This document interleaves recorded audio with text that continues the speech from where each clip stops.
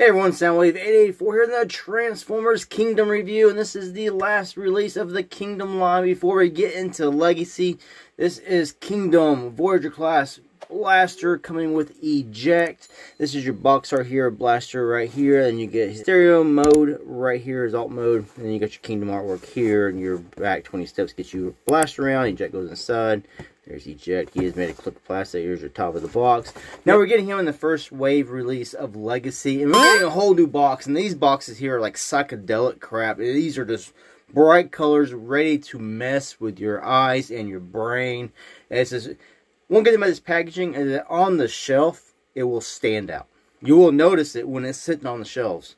So that's the only thing about the Legacy packaging. I really like that the colors will pop, so it'll make you actually notice it from a distance if there's something on the Transformer section. So it's a good thing with this last figure here of Kingdom, which he is being found a lot on the shelves now, but he'll be re-released in Legacy. So if you missed out on him, don't worry, don't be scared. You will find this guy most likely. Being the first wave of a new line, those are usually pretty plentiful. I think Walmart's around me usually stock the first wave really good. Getting this figure, and I got the package, and I got him out. I was like, man, he feels pretty hefty. And he does weigh 5.5 ounces. Now, that's with Eject inside and him holding his gun. I had him next to Earthrise Prime, or wait, the Optimus Prime. He was like 4.8 ounces.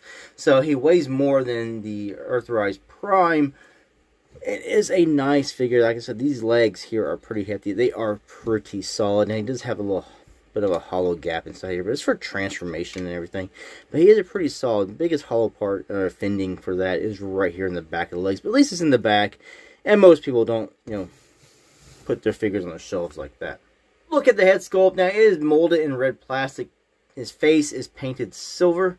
He has painted blue eyes. Now the little top of his helmet is a painted white. It's sort of an off-white, almost like a white mixed with these silver. It's not the same colors. They might look like they're the same colors. They are not.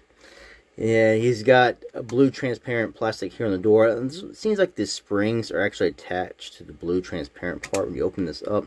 But it's actually like red plastic here is painted yellow. You can see where the transparent plastic here is on that. And you just take your Eject figure, which is molded all in clear plastic, translucent plastic. You just stick him in there and close. Well, get him in there all the way first and close it up, and then he's inside. And to eject it, you just push these inward like that. And it works best pushing in the middle with the middle two buttons. Now he does have a molded finger to press that, much like Soundwave has on his left hand to hit the little button up top. He has it on his right hand. I think a lot of times in the cartoon he didn't use his right hand to hit his buttons. It takes a little more effort to get to that point, and it's got a little bit of wrist movement here, so he can kind of push it. But you push on this button here, it doesn't really do anything. Like I said, you really gotta get it to the middle or push hard. So it just kind of he just needs a little help. There we go. We'll just help him out. Kind of bummer he can't just hit this button here and make it eject open, but yeah, not that big of a deal, not a deal breaker by any means. There are no wrist swivels, so you know that kind of hurts the ability to get his hand there.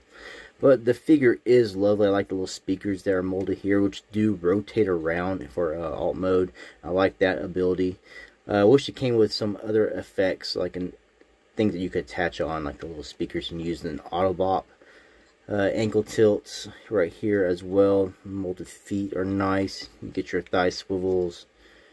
You get your hips out to there. Here, he's got this little skirt back here you can raise up to get your legs to go backwards.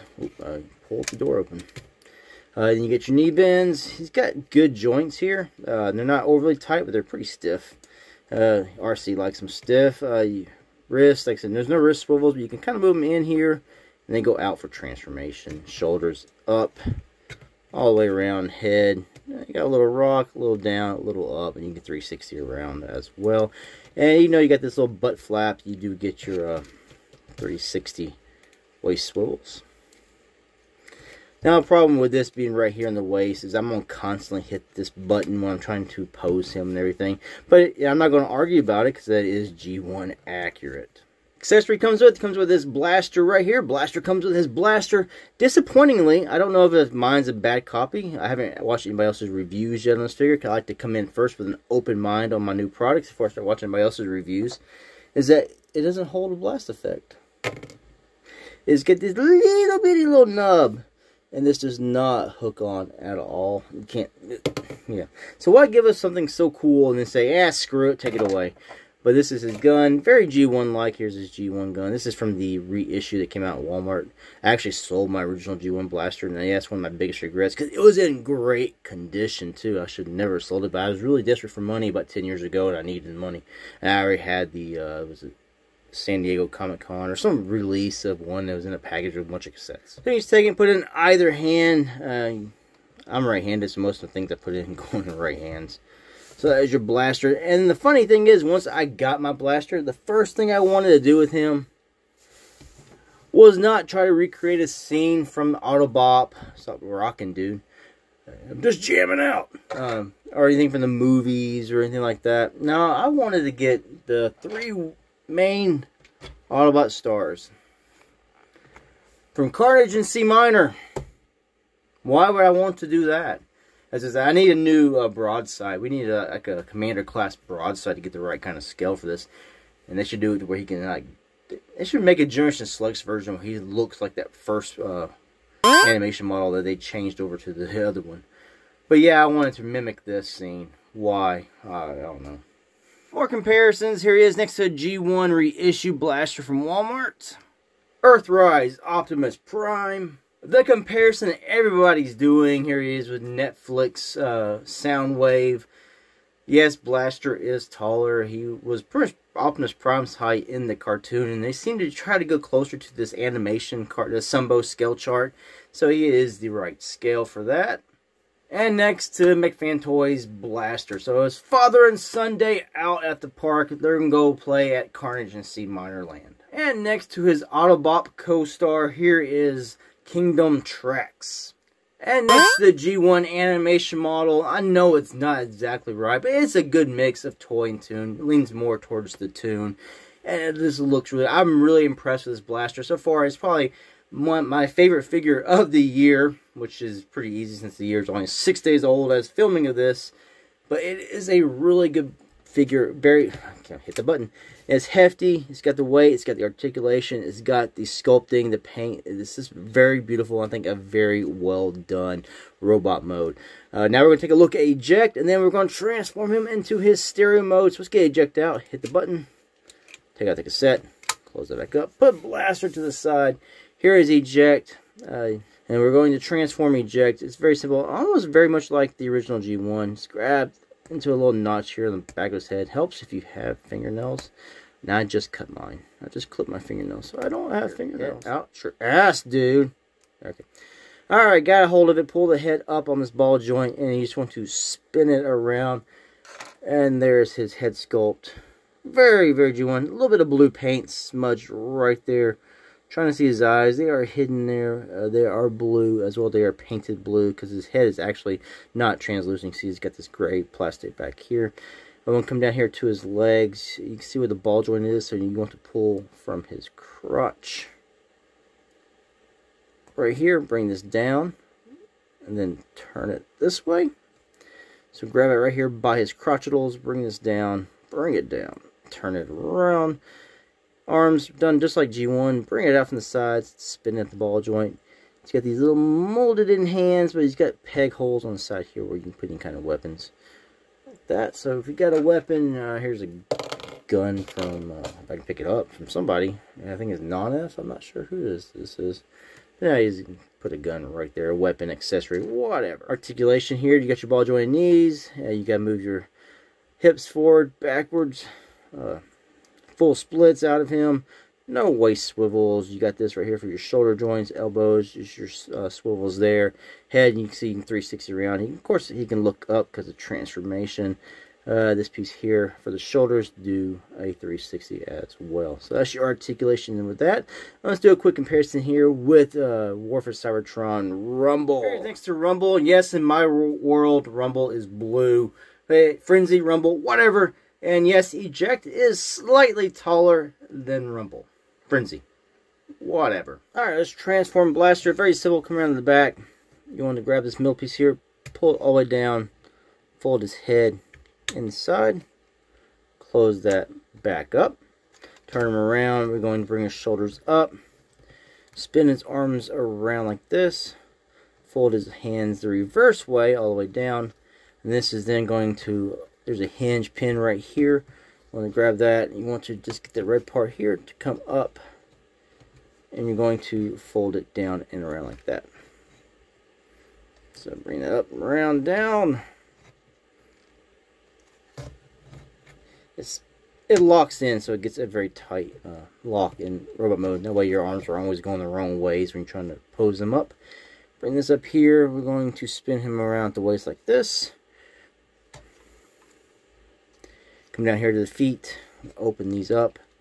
Bring this red panel up all the way. Another one as well. Bring his arms down like this. Now there are these little tabs or slots. You can kind of see them right there in the black pieces. Now on the back of his legs, you see these big tall tabs. That's where they're going to go. So you're going to spin this around like this. And you're going to bring this up, and that's going to tap into that right there.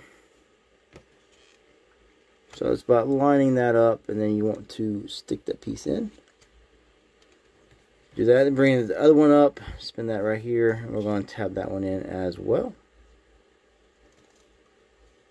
After you do that, you can see these tabs right here, slots. We're going to close this down and tab that over those.